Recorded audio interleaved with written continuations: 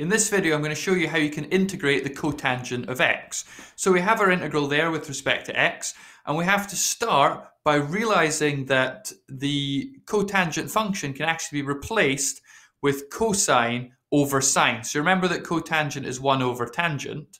So if we flip the definition of tangent, which is sine over cosine, flip that upside down, you get cos over sine. So we've got a slightly different integral now. The reason that we do it this way is because we can start getting rid of things when we make our substitution. So the best way to do this is to let u equal sine x. The reason for this is that the derivative of sine x is cos x, and we can make that cancel and get a nice simple integral with only u to worry about. So we need to take the derivative of u, so we get du dx.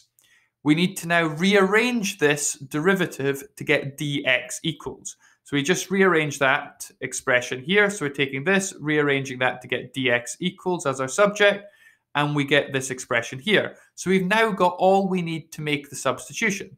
The sine x here is going to be replaced with u, and then the dx here is going to be replaced with this expression. So I'm just going to do that substitution. So I've just replaced this dx with the expression for dx, and then the sine x on the bottom has been replaced with u. And you will notice that the two cosines are going to cancel out. So if we do that cancellation, we're left with a rather simple integral. We're just doing the integral of 1 over u. And you should recall that the derivative of ln x is 1 over x. So obviously the integral of 1 over u, in this case, is going to be your natural logarithm of u plus c. So we're getting ln u. You'll notice that we've got the absolute value here. And that is because you can't find the natural logarithm of a negative number. So that's why we've specified an absolute value.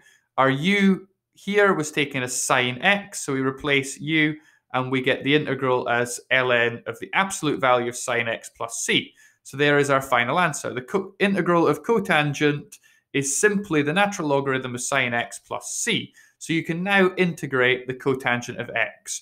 Hope this video was helpful to you, and thank you very much for watching.